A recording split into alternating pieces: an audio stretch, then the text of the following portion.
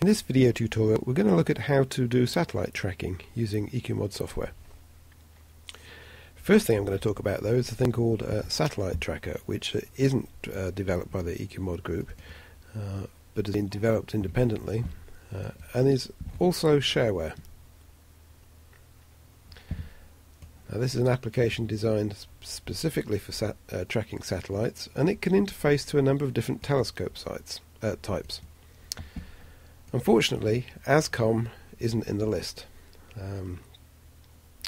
So in order to use EQASCOM, we have to use another application which is written by the EQMOD group, which is called EQMODLX. Now, I should show you the way we have this configured is actually to use the Meade LX200 GPS type telescope connection. What we then do is use a virtual serial port. I'll start that up.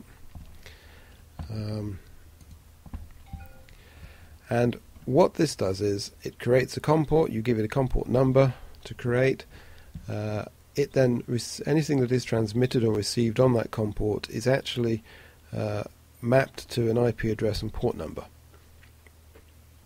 So if I create that now, this is now creating a COM5 on my system. So messages from Satellite Tracker are now going out to, or when I press connect, will go out to COM port 5. I then run EQMODLX, which has another setup screen where we specify the port number. This matches the one that I had in my virtual serial port. So anything that's going out on that port will be received by this application. And we need to connect this to our telescope simulator in this case.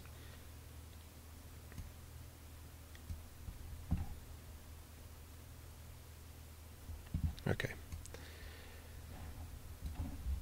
Now, having done all of that, we can now connect pressing this button. As you can see, it thinks it's connected. It thinks it's talking to a Meade LX200 type telescope, but it isn't. It's talking out through a COM port, which is actually being mapped to EQMODLX, which is now converting all of those LX200 commands into EQASCOM type commands.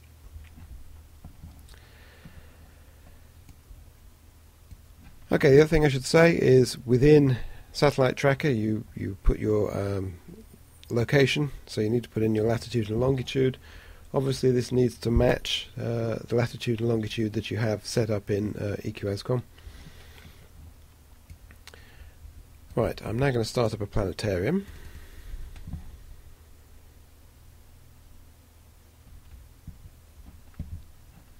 And I'm going to connect to our telescope so we can see Satellite Tracker in action.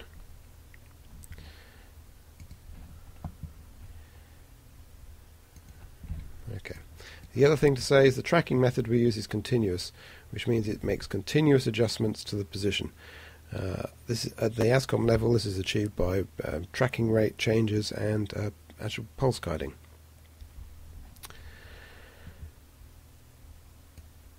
Okay, so now all we need to do is pick a satellite. There are various filters you can put on here.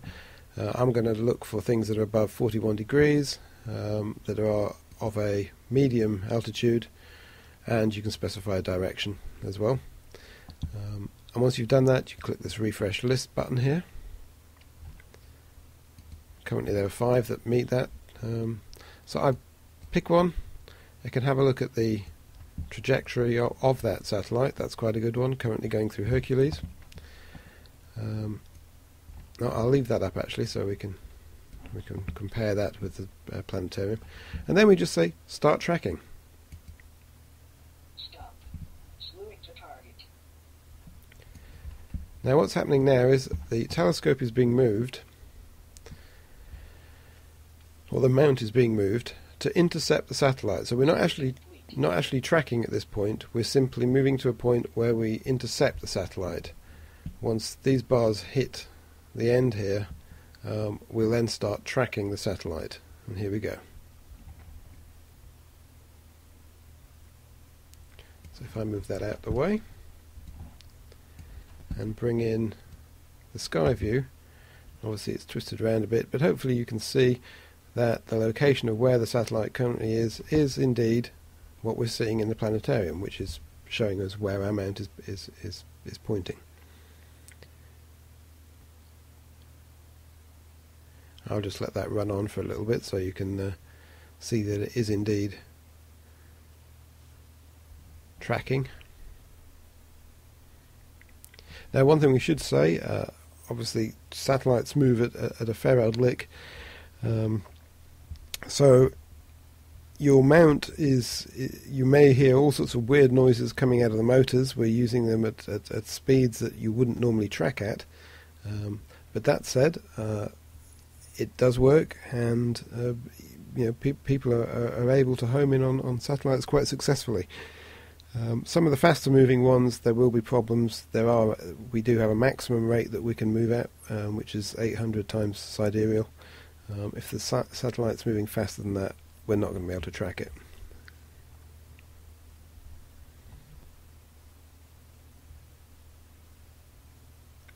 And hopefully you can see that this position here is the same as shown by the satellite tracker.